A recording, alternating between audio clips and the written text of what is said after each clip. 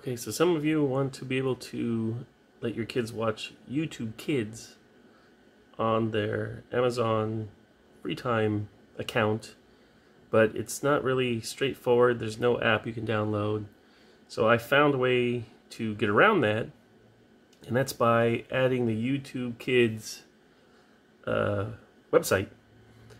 And in order to do that, first you have to go into a parent, well, actually select settings and go in as a parent.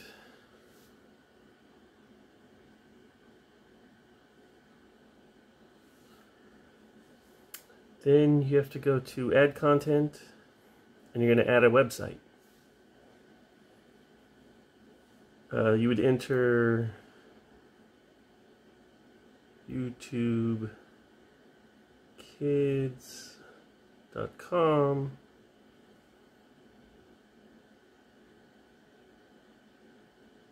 And I already approved it, so it's giving me that banner up there. So that's how you would add the website.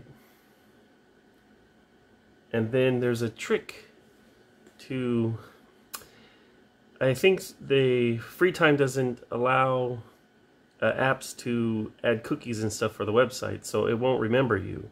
So every single time you launch, you're going to have to go through this whole startup process. But there's a quick way to get through it.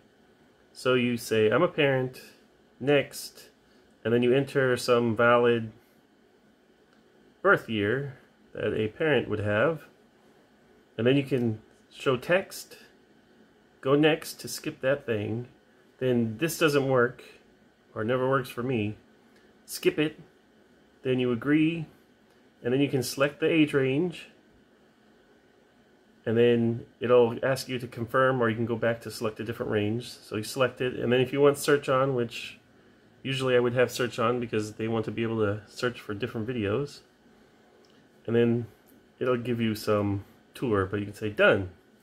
Now you have YouTube Kids, so your kids can browse YouTube without you worrying about them finding mature content. I hope you found this video useful, and let me know if you find any other tricks.